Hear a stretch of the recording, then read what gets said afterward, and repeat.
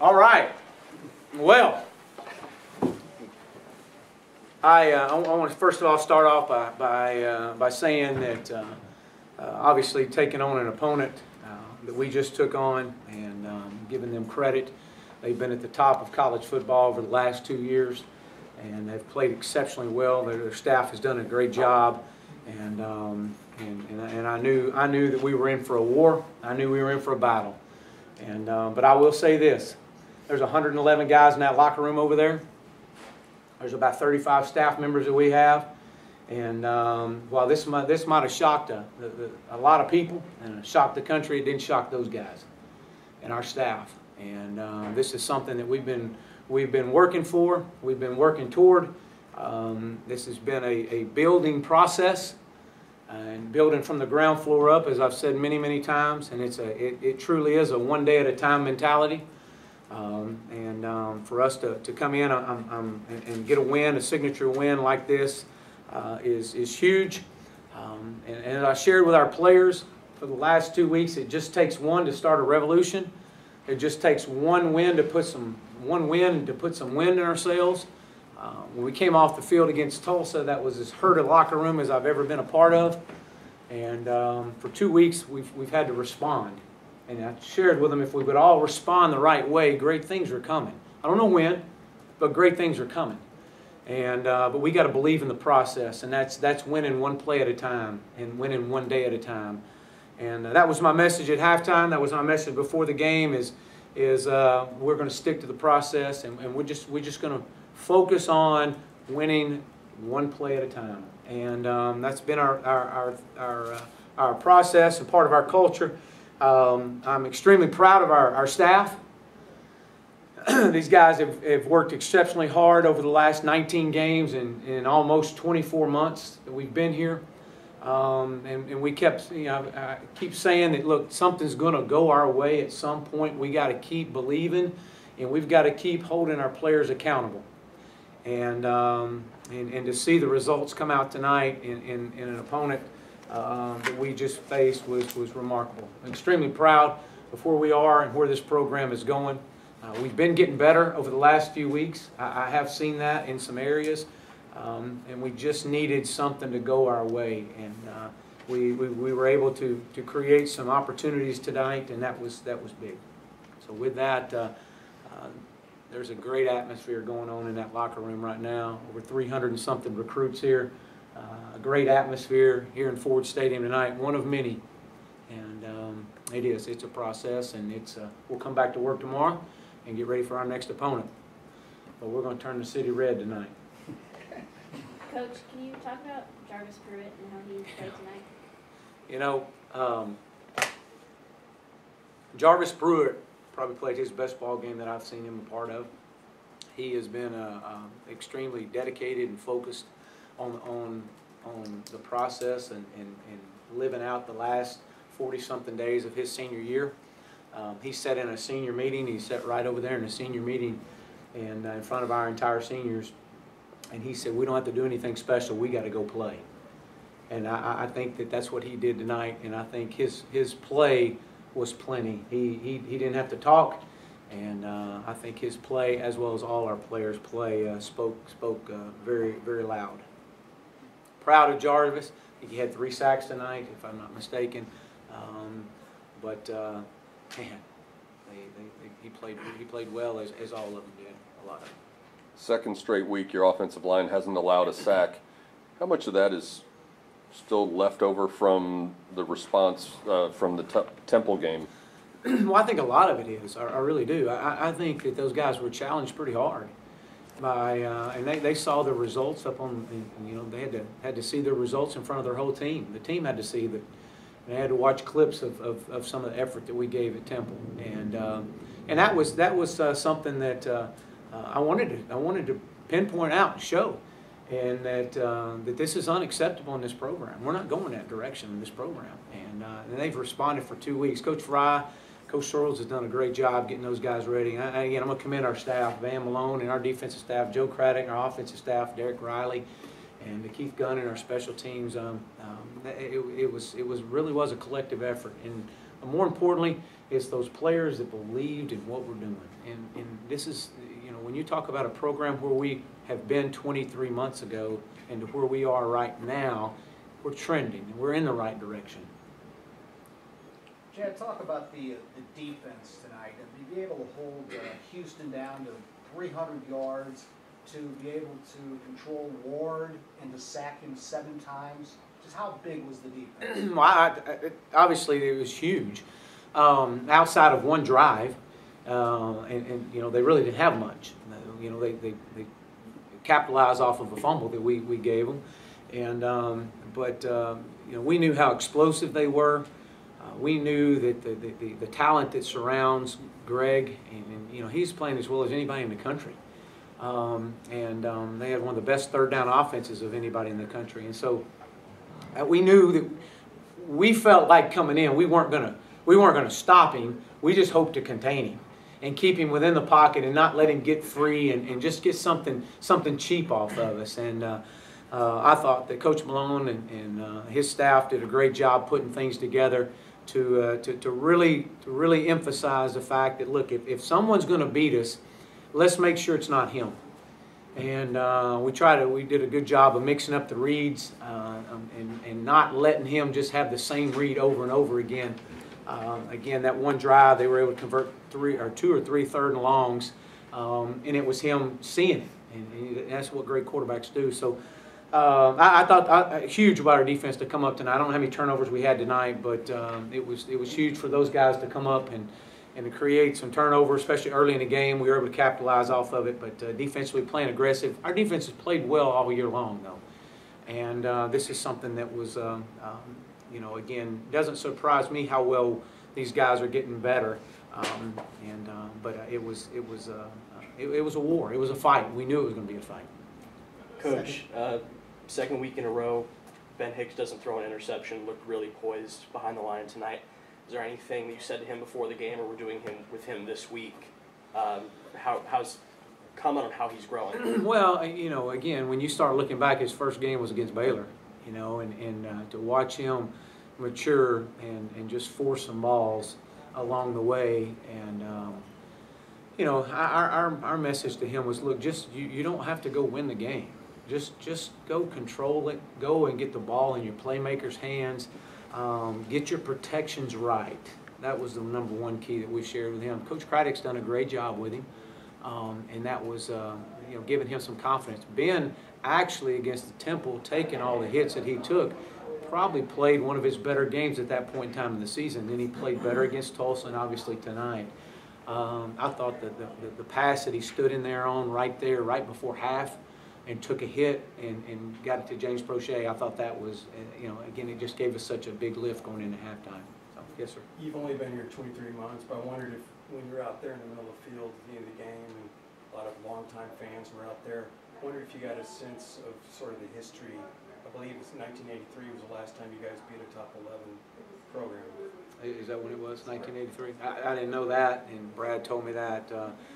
I do know this. After the game, and to see our student body and our former players and some of the alumni out there, I don't know how long I stayed out there taking pictures with them, but the thank yous that you know, Coach, we thank you. We've been waiting on something like this to give us life back in this program, and you know, they were so close a few years ago, and it went down from there. And this win is one. It's just one, and we got 5 more games ahead. But this is a big one because we needed this one. This is one that puts wind in your sails. This one gives you direction. This one creates a belief. This one allows your fan base to understand that there are great things coming. We've been close. We've been really close against some really good teams. And but to see them, and matter of fact, several of the former players were in the locker room and that played here a long time ago, and just all they could say is thank you. That this is special. Was there any discussion this week about Coach Herman's off-season comments about, you know, the private school up? Well, I'll just say this, we're extremely excited about where this program is going, and these guys deserve this win, and it doesn't shock, it might shock everybody else, but it doesn't shock me, so. No, You've we've talked- seen, we've seen this team play well against some pretty good teams for 30 minutes. What was the difference tonight that allowed the team to finish for the whole 60? Well, I just think that it was the mentality of believing in our process. You know, there's so many times that you see people start playing and reacting out of emotion, and the moment emotion kicks in, you lose control. And so our focus was literally on just don't count the seconds, just win the play. You know, don't worry about the drive, just focus on the one play. And that literally was our message to our guys, is that, look, there's a lot of ball that's got to be played the second half. And we've got to play every snap of it. And we can't look at the scoreboard. There was nothing less important than the score at half. And for us to be able to come out with that one play warrior mentality that we so much talk about around our program, and it's so much about our culture. A couple of weeks ago, you guys were pretty tough on them in meetings after the Temple loss, and after Tulsa, a lot of her. Just since then, since you challenged him to respond after those last couple of games, what kind of differences have you noticed? Are you talking about with our who? With our O-line? Or Just the whole team? Just differences in preparation or anything else. Yeah, I mean, it was, you know, and I just said, look, that, you know, for us to get to where we want to be in our program, it truly is, and I keep saying this, but it was a one day at a time mentality, and you know, the performance we put on the field against Temple, we got to give Temple credit now. They played well. Their program, they were at a 2-2 in their season. They were at a pivotal point in time, 4 years into Coach Rule's program, and so you could sense their maturity level is a whole lot stronger than ours. And so coming back off of that one, the challenge is that, look, if this is the way this thing's going to go the rest of this season, then don't expect any different results. We're going to have to do something about it. There's only one group that can do something about it, and that's us. And we use the E plus R equals O all the time. The events plus the response equals the outcome. Well, you can't control the event, you can't control the outcome, but you can control how you respond to things. And that was our message all week long, is how are we going to respond after losing to Temple, losing a heartbreaker to Tulsa, and because if we all respond the right way, great things are going to happen. I don't know when we were going to get the results that we need. I don't know when the outcome was going to go in our favor, but I do know this, and I've won my whole life, and we got winners in that program, and winners in that locker room and in that staff room. And if you stay with something long enough, you're going to win at it. You got to believe in the process, and that's what this program is. We're building something from literally the ground floor, and changing a complete culture of SMU football at SMU, and across the state and across the country. That's what we're doing, and you're doing it. It wasn't a quick fix. It's not a quick fix. And this is just one win, but it's a big one. And we're going to build on this one. And we're going to get back in here, and we're going to go to work tomorrow. And there will be challenges. There was some things that we did wrong last night, but these guys deserve it. We're going to celebrate tonight. And like I said, we're going to turn the city red, and we're going to have a great time with it tonight. And when we get back in here tomorrow, we'll regroup, and we'll figure out who we play next. Coach, another good game from Zelt Minor. What have you seen from him this year that's been so different from the past? You know, a fifth-year senior that I probably challenged him as hard as I did anybody. Buddy White did a great job and has done a great job from that defensive line of, you know, he was going into his fifth year, and I just asked him, I said, you're a highly recruited guy. What have you done since you've been here? And there was really not a big response. And so I said, well, you have an opportunity to leave a legacy here. And you got your whole senior year. And I'm extremely proud of Zelt Minor because he's playing really well. He's playing as consistent a football as anybody I got. So it's great to see that out of him. And that's what you expect as he takes on these younger guys, the Demick Garys, and shows them this is what we do. Him as well. What about getting that from Demick Gary as like a freshman to come on in a game like this? Well, we've got some great freshmen. 90% of our production is from freshmen right now, freshmen and sophomores. And, but we are getting some quality leadership out of our veteran guys, Darren Malines, Zelt Miner, Jarvis Pruitt. And so that's a big horse. Richardson's another one. But you're seeing a group of guys come together. You're seeing a program take its next step. That's what you're seeing. You mentioned the huge crowd of recruits you had tonight. What was your message to them after the game? Well, I shared with them when I got them in here before the game, and I talked about what we're building. And I told them, I said, you're going to see a phenomenal effort tonight on this field. And I promised them that this will be a night that they won't forget. That was the way I left it. With the recent talks of the Big 12 expanding, Houston was on the #1 for a lot of people's lists. Was that used for motivations, or do you think some of the players? I really know. That's really out of my control. I'm worried about my players and the SMU football program and where we're going, and we focused on how we were going to respond and believing in our culture and taking it one day at a time. And that's but no, that was absolutely no talk in this room. You've talked so much this year about the last 4 minutes of the first half, first 4 minutes of the second half. After Houston scored, were you initially planning to sort of run out the clock before Braden ripped off that 40-yard run? Yeah. And then when he did and you ended up scoring, how big did that end up being in the outcome tonight? Yeah, I told Coach Craddock, I said, look, let's run it on first down and second down. Let's see where we are. And if we get a first down, then we may take a shot. Obviously, second down, we hit a big long run, and then we knew what we were going to call at that point. We were ready. It was one of our shots, our landmark shots at that point. So, but yeah, that was the intent. Was if we got stuffed on first and second, we were going to run it out. But second down, we picked up a big gain, and then we went on there. I thought it was a huge momentum change, especially going into halftime. We won that 4-over-4 moment, and we had talked about it on the sidelines.